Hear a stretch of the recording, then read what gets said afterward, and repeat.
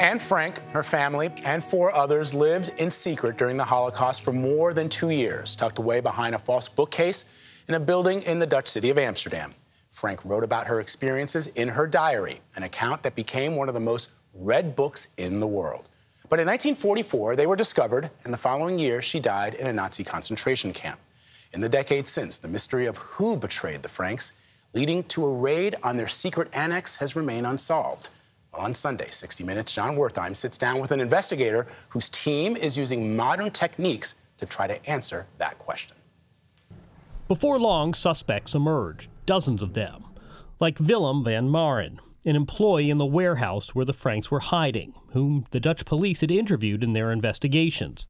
He was prime suspect number 1 after the war. He's working downstairs in the warehouse. He was very shifty, suspicious, actually a thief. So you say shifty, suspicious thief, and yet you eliminated him as a suspect. Not a betrayer, though. He was not anti-Semitic.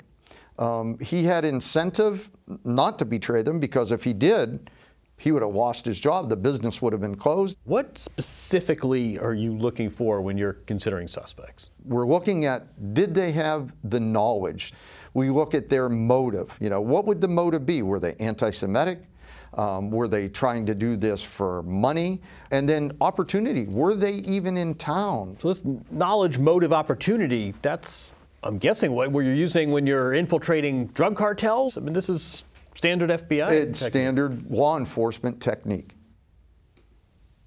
It's an intriguing mystery. Yes, Wow. I don't know That's anybody. Never been answered. I think we've probably all read Diary of an Anne Frank, her book. I read it as a little girl, and I was deeply affected by it because you keep thinking about what her life must have been like, what her family must have been like, and how afraid they must have been. And 2 years, think about that. That's how long they were in hiding. That's the entire pandemic. You're behind a false wall. And the tragedy of the Anne Frank story is that they were given up and died just before the war was over and the camps were liberated. Yes, unbelievable story. I'm looking forward to seeing that. You can watch it this Sunday on 60 Minutes.